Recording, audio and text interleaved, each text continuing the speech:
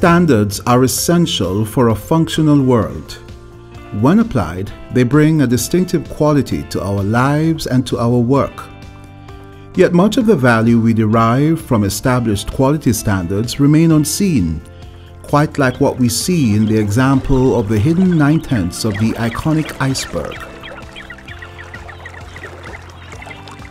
The iceberg principle captures the invisible and vital force of CROSQ, CARICOM's regional organization for standards and quality that promotes efficiency and competitiveness in production in goods and services through the process of standardization and verification of quality.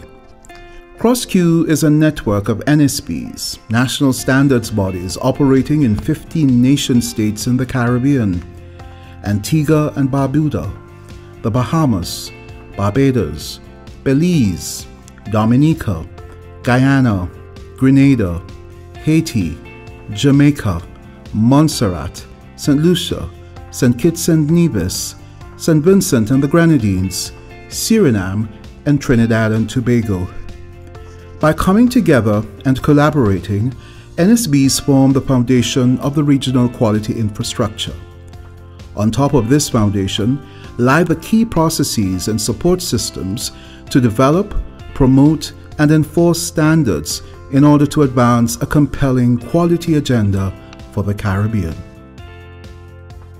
Here, the primary goal is to reduce the technical barriers to trade with the rest of the world for the greater good of achieving international competitiveness of regional goods and services, consumer health and safety, and the preservation of the environment. Consider therefore CROSQ as national standards bodies working with their technical partners as well as stakeholders in government, industry, and society to deliver a unique value to Caribbean life and work, best expressed by these 5 quality pillars. Standardization, a framework to ensure that the benchmarks we define and set for ourselves in practically every area of life are well researched, transparent, and uniform, giving us confidence in the quality of the goods and services we use. Metrology, that measure of quality that assures us in scientific, industrial, and legal terms of the quantitative value of the goods and services we use. And then the other fundamental pillars of a quality infrastructure: accreditation and conformity assessment, which speaks to the development of the testing, inspection, and certification procedures which are necessary for products to enter foreign markets. And of course, awareness that overarches them all.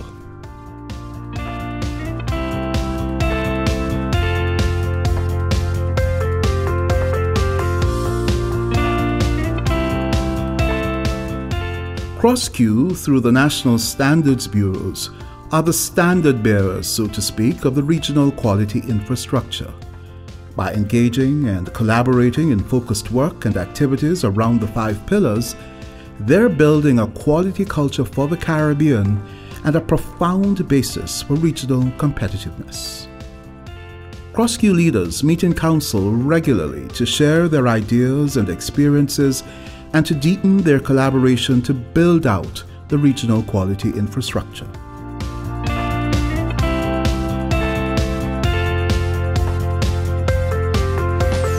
Developing quality infrastructure will come at a cost, but no greater than the benefits it will yield in improving the welfare of our individual states and our region.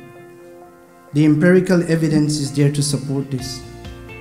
I agree though that we must be practical in our development and manage the expectations that will come because of it.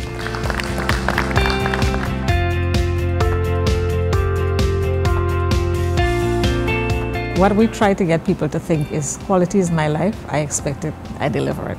So we're building from that point of view. We're trying to get people to think, oh, not just of the cost of something, but when you put out this cost, how much you expect to get in return and how long you expect that return to last and how much benefit you expect from that return, and not just put out the cost and you get something and you accept it, and that is it.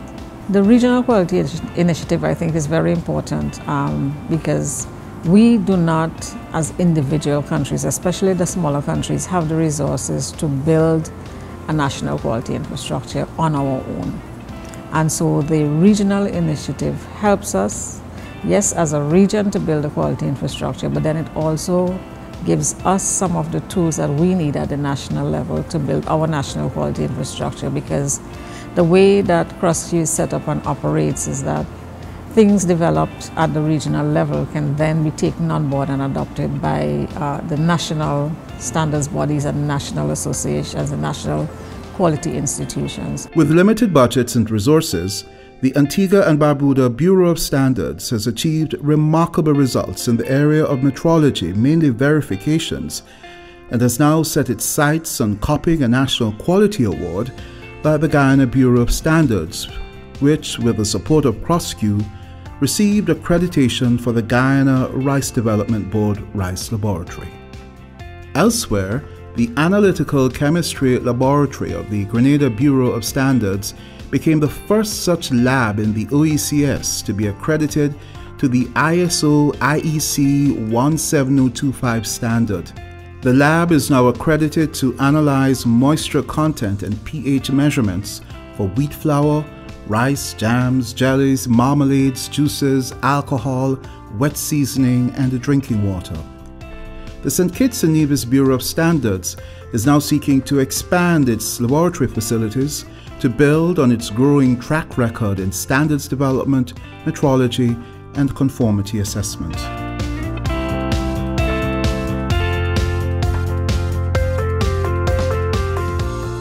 The quality infrastructure is extremely important to us as a nation. Not only that, we have to ensure that consumers within St. Kitts are satisfied, have the confidence in terms of the products. But in addition to that, it's important that St. Kitts and Nevis can trade globally, can compete on the global market. And so we have to put the type of structure in place that's going to facilitate that type of activity. In the OECS, we are looking at free movement of goods, and as such, we must have a quality infrastructure in place that is going to satisfy the OECS countries. Dominica, in the meantime, has enhanced its chemical food testing capabilities.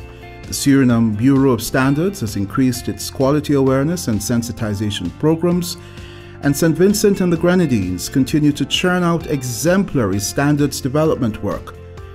And in the Commonwealth of the Bahamas Bureau of Standards and Quality has brand new offices.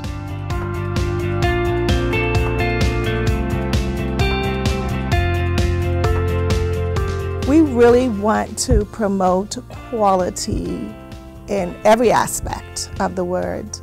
Into both the private and public sector. Right now we're looking at developing some standards for the tourism sector, the guest houses. We're looking at some of the boating industry area. Financial services is another huge one for us as well.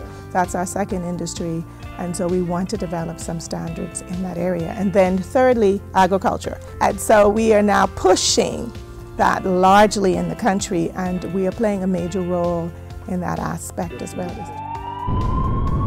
In the CROSQ member states of Montserrat and Haiti, still managing the setbacks from major natural disasters, rebuilding the physical infrastructure and catalyzing industries for social development and economic growth are major priorities. They value the critical role robust national and regional quality infrastructure processes will play in their full recovery.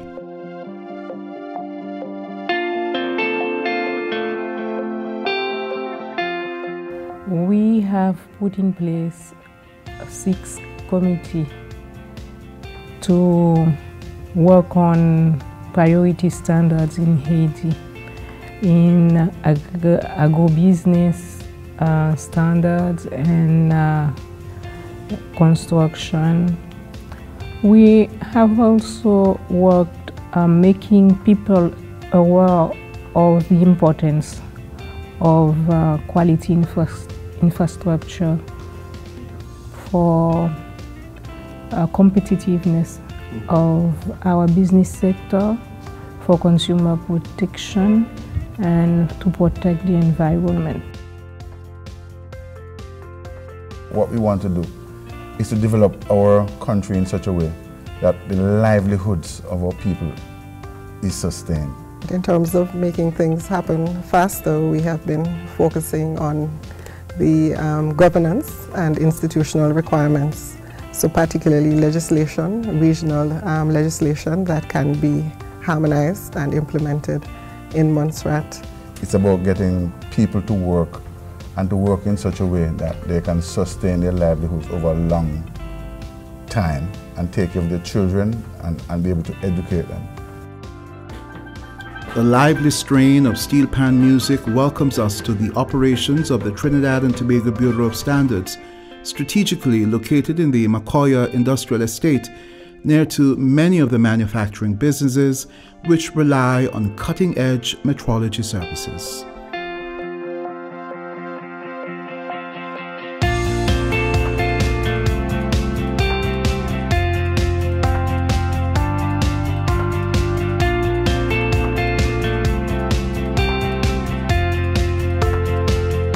This is actually a Fourier transform infrared spectrometer, aka FTIR, right? This piece of equipment actually combines microscopy with spectroscopy. From the computer interface that we have here, when we place samples on a slide, we could actually see the different fibers magnified.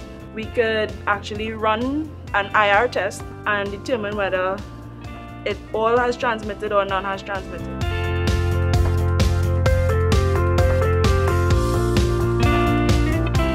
We have a test piece of fabric, so compare my results, Astro's result, Ravi's result. So we compare everybody's results, and ideally we should get those results. We actually try to be compliant with the 17025-2005 standard, which is the requirements for competence of testing and calibration labs.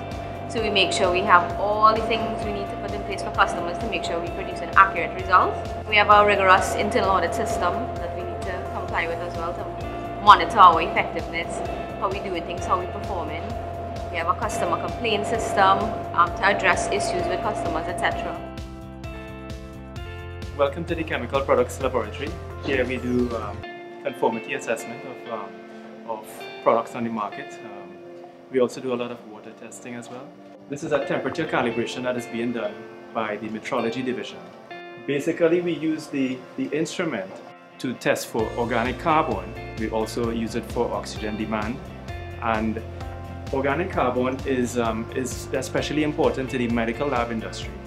They use it, they need to have and ensure that the water that they use does not have any organic carbon, otherwise it may compromise their lab results.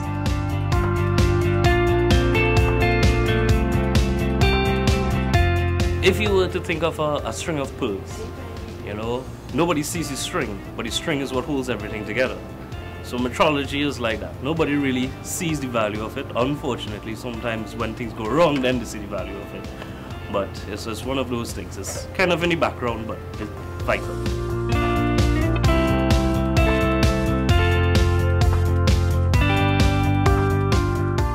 In Trinidad and Tobago, there are a number of issues that are quality-based. But what we want to do is we want to ensure that what we've managed to achieve inside the lab finds its way out of the lab in regular activities that are being taken up by the pertinent entities in the society. The TTBS has a very visible face in society and industry through the work of its implementation division and its standard development, certification, and accreditation functions.